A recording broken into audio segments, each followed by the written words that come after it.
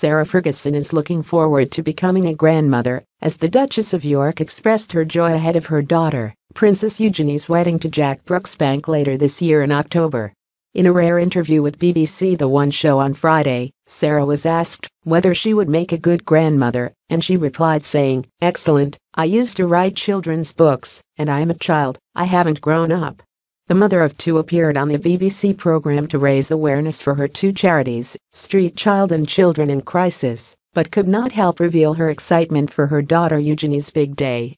Sarah also spoke about her close relationship with her future son-in-law, Jack Brooksbank, and said she would make the best mother-in-law. The Duchess said, "The good news is Jack also works as the European manager for Casamigos Tequila, so I am perfect." Speaking about the couple's wedding plans, Sarah spilled on some details ahead of Eugenie and Jack's big day, saying that the pair are very contemporary and are all about love and want the wedding to encompass that. She said, "Eugenie is very controlled, she is so sorted.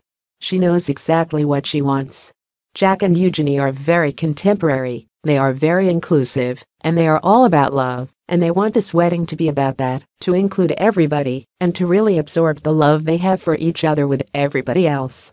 The Duchess of York revealed she has not selected a wedding outfit yet, admitting she was too busy helping organize and plan her daughter's wedding procedures. Sarah also said that she will get emotional watching Eugenie walk down the aisle, saying that she understands why mothers cry at weddings now. She said, "I do understand why mothers cry at weddings now. All my life I thought, oh, what's she crying for? It's lovely, it's a great day." After the interview, the Duchess took to Instagram to post a photo of her with BBC The One Show presenters, Alex Jones and Michael Ball. She wrote, "Big gratitude to The Show for having Tom Dannett and I to talk about our charity Extra Childick and how we can help some of the 121 million children in the world who don't have the chance of an education." Princess Eugenie and Jack Brooksbank will marry in St. George's Chapel in Windsor on October 12.